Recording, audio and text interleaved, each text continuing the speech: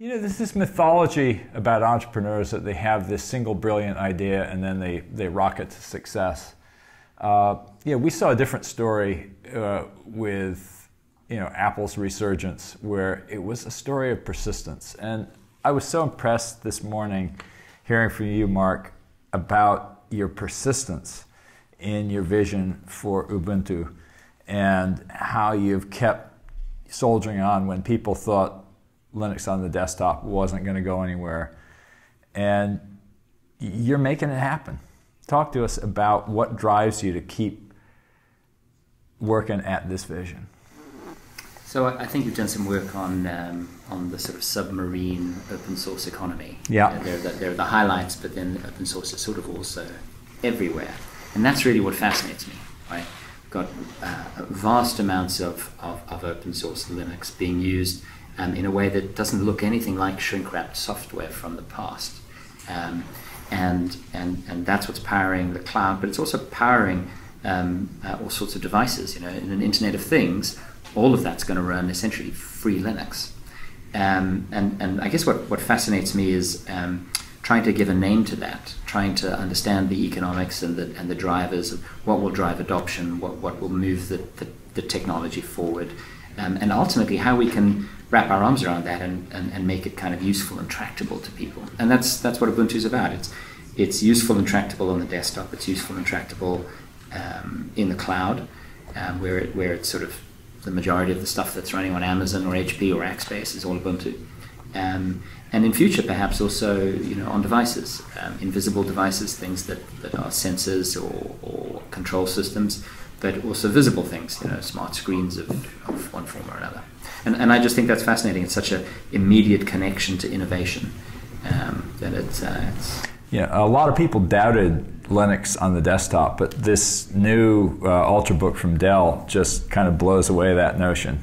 I guess two things had to happen. We had to get the design right. The experience had to become great, so that it could go into any kind of market. And manufacturers had to find a story that they could tell. I think Dell, with the Sputnik project, really has a fantastic story. The reception in the tubes has been incredible, and the laptop is beautiful.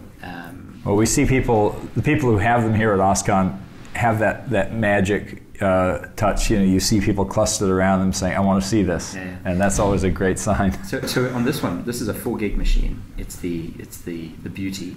And we spun up a 20-node Mongo database server simulation. So like the DevOps story, the Juju story, there's 20 nodes simulated, live there next to the development environment. So the Beast, which will be 8, 16 gig, you'll be able to simulate a very large production deployment for whatever kind of complex cloud environment or app you're spinning up. Yeah, and that's really a big contrast with Mac OS X, which is still so haltingly connected to the cloud world. Right. So you have kind of the cloud world and then this client world, and you've really done an amazing job bringing the two together. Well, developers have shown they're not attached to Windows, right? They've adopted the MacBook Pro, and they're sitting at a MacBook Pro and spinning up Ubuntu on the cloud. So with this story, they get this completely seamless experience. They've got a beautiful environment on a beautiful laptop, and it's a perfect simulation of what they're actually trying to achieve, which is production infrastructure in the cloud. Well, your demo here at OSCON was pretty impressive, where you were showing how you really have, with Juju, brought the cloud right onto the desktop, onto the laptop, so that you've got I think what you said was DevOps distilled. It was a wonderful framing of what you're doing there. Can you talk a little bit about that? So Juju's DevOps distilled captures the idea that DevOps is all about automation, repetition, velocity, and for us, in looking at how DevOps worked, we noticed there's an enormous amount of friction in moving from a development environment to a test environment to a production environment. There are often 3 completely different environments, totally different deployment tools and scripts and teams. And so the handover process is very messy. There's a new version of code from the app here. Getting that into test and getting that into production would involve lots of paper, lots of communication, lots of meetings. So we looked for ways to do 2 things. One was to essentially model the environment, simulate the cloud environment and the Yeah. physical production in the developer environment. And the second was to encapsulate all the pieces so that they could be reused. If you walk around startup offices, there's whiteboards everywhere, and they all have maps, and those maps are, you know, Hadoop connected to this, connected to that, connected Yeah. to. So we wanted to essentially make it so that each of the parts of those maps could be reused. Yeah, and you know, Juju does that.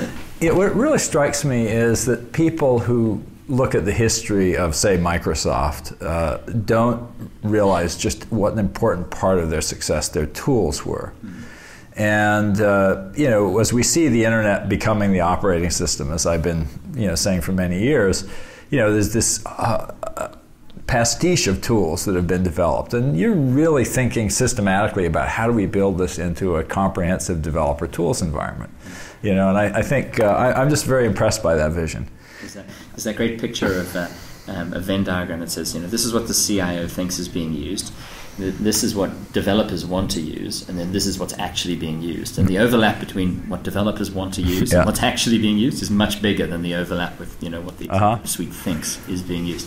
And I think that's very important. You know, stay close to developers, watch what they want. How much do you keep your own hands dirty in all this development? Well, I'm interacting with developers all the time and trying to shape that into a story that we can tell. So today's demo, you know, came from watching lots of points of friction in EC2, experiencing some of them a little bit, but I don't code much at all.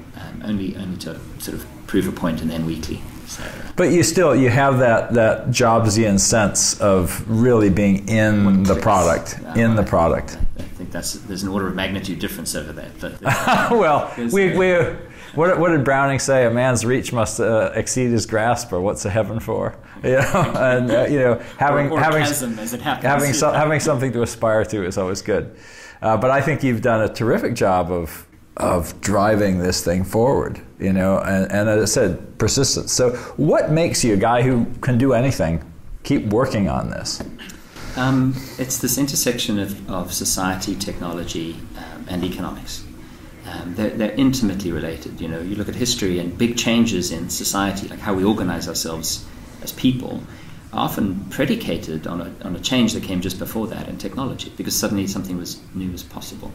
And so that relationship is very interesting. And economics too, you know, we assume something's impossible economically because it wasn't possible previously. But as technology changes, you know, the window of possibility slides.